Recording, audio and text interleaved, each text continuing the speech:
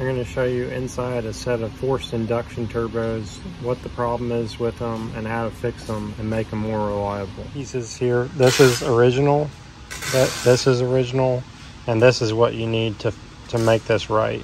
There is some modification necessary because it's not quite the same as what needs to be here. So what needs to make this fit inside their bearing housing is it's got an extra pinhole here. You'll have to take this, line it up, and you can throw some paint on there, whatever you need to do, or if you want to just hold them together, but you need to run a drill through there to make an alignment pin for this to work and their bearing housing. This turbo is, when they sell this, it's just like a remake of a S300. This is a S372. What happened with this one, this piece being steel, it just causes a bunch of problems. It heats up really bad. What you really need is you need a copper bar thrust bearing that's going to dissipate the heat properly, which is clearly proven because this is used in OEM turbos. It's used in whole set turbos. They use this material all the way to their semi trucks. That's why they don't have problems like this. But what they try to do here is use this bearing as an upgrade. See, it's got multiple oil ports in here, which is good, but the material just causes a bunch of problems because it overheats. See that right there? This is what came out of it, and this is what it should look like. It should just be a flat surface there. The bearings, they were a little bit worn on the journal bearings, but it really wasn't that bad. I think what was going on there, I think when they put this turbo together, when it left forced induction, I think it was just a little bit dirty, because I already rebuilt one of these of the twin turbo set, and when I rebuilt it and it came back, the bearings were in perfect shape on the journal bearings, which means that this guy's oil was not contaminated. So that should have never even happened, even if this happened, unless the debris went inside those bearings, but that's very unlikely. So the damage of this caused this compressor wheel to rub. I'm just going to file that. I don't have a replacement wheel for this, so I'll file it out, I'll rebalance it, and put this thing back together. It also put some wear onto the compressor housing, but I'm going to sand that off there, and that should fix that problem. I had this rebuild kit on Amazon. I'm super low on inventory of this item, so if you need one and you're willing to drill the hole, then I would suggest picking this up, because this is going to prevent you from having these type of problems. This was on a twin turbo car making about 1,400 horsepower. These are S372s.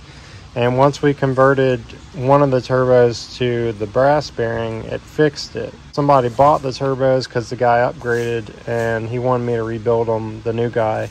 And this is what I'm seeing was the turbo with the brass bearing did not need a rebuild, but the turbo that he didn't rebuild that had the steel bearing did need a rebuild. So that's what kind of results you get from the original bearing. If you change that out, you'll prevent yourself from having a bunch of headaches with this, because it could cause your compressor wheel to need to be replaced and your turbine, in which you probably can't get replacement parts, so you're going to have to buy another turbo, in which you'll be stuck with this again until you finally realize I need to go with this bearing to prevent this from happening, and it will save you a ton of money over time. I'll leave a link for my rebuild kit. These are all the rebuild kits that we sell. There's nothing here that I'm selling that isn't my own stuff that we don't use. We use all these parts here. They all come to me, and then I go through and I clean them all before and inspect them before sending them out to Amazon. I also include an O-ring. If you're willing to machine the bearing housing, you could use that. Otherwise, you can't use it. But the O-ring seals the compressor housing and bearing housing together, so you don't have to worry about it leaking there. This is the second problem that these have. When they send these to you, I'm guessing they sent this strain with this. Either that or the guy had to buy one. These were made too small, so I machined these out to 5/8, which is 0.625 inches.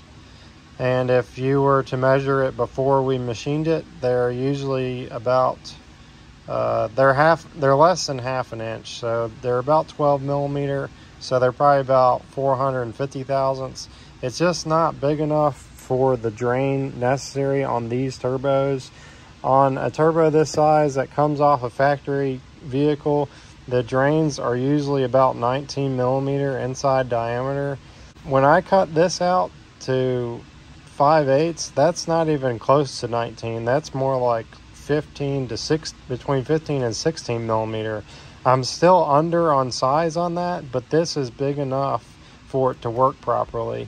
What happens is when you start to use something that's less than half an inch for the drain, it starts to build back up into the cartridge and not allow it to escape this drain. And then once it builds back up in the cartridge, it goes out both seals, the front and the rear of the turbo. Then when people realize that, they say and read on the internet that you need a restrictor, so they restrict the feed going to the turbo. It stops leaking oil as a result of that.